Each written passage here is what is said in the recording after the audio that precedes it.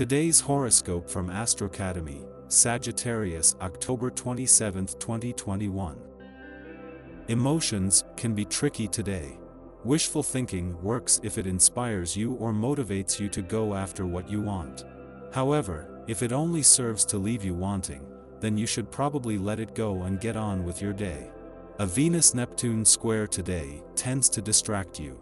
While it's hard to communicate your desires temporarily, it's best not to let others guess them, as that, too, can lead to frustration.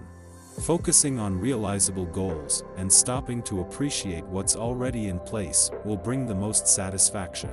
But don't dismiss wistful feelings entirely. They can remind you that you need to feed your need for more inspired living going forward.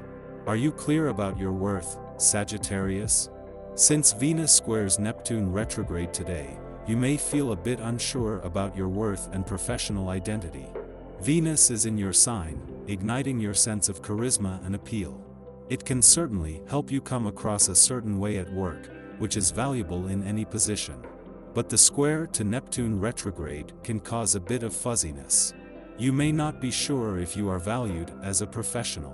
While you know your worth, it could be difficult ensuring others can see it too. Just know that this feeling will pass. At a point in this financial year and all the planetary activity is on the income side of the financial fence and things there are poised to explode with potential, the moon brings a chance to check in on money matters.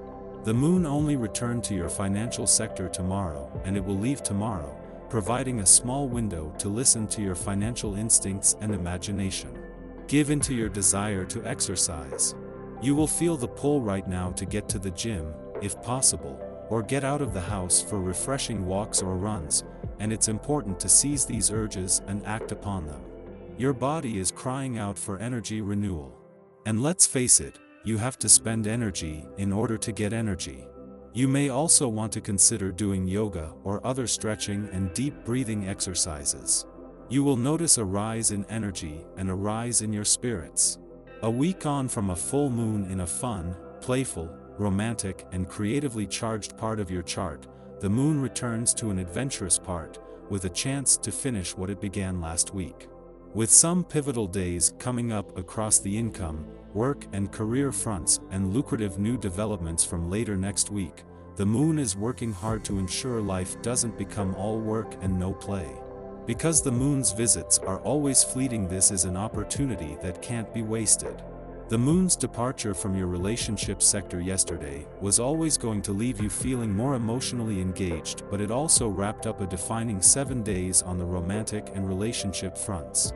Starting with a full moon in your romantic sector last week, the moon has given you a deeper dive into your romantic and relationship needs, just as Venus is in the final days of updating your desires and expectations on both fronts.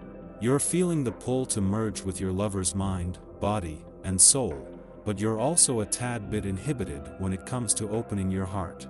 Now, before the moon concludes its intuitive journey through sentimental Cancer via your intimate 8th house of sex, shared resources, and soulmate connections, it will square the wounded healer, Chiron, via your romantic 5th house of love, passion, and pleasure. Luna will also clash with Mercury, celestial ruler of your committed 7th house of significant others, so you could feel stifled in your attempt to communicate or reconcile. Moreover, Venus will be at odds with Neptune, so things aren't as they seem.